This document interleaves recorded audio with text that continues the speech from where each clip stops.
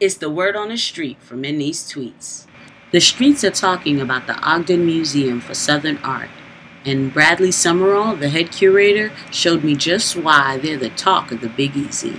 Okay, so tell me. This is Candy Chang's Before I Die installation, and it invites people to write whatever they want before I die, what they want to do. This was a project that originated in New Orleans in an abandoned house post-Katrina, and it's gone global now. She's done it all over the world, Berlin, Australia, wherever.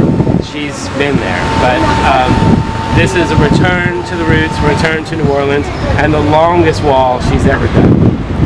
Brilliant. Well, come to the Ogden and check it out, folks. What do you want to do before you die?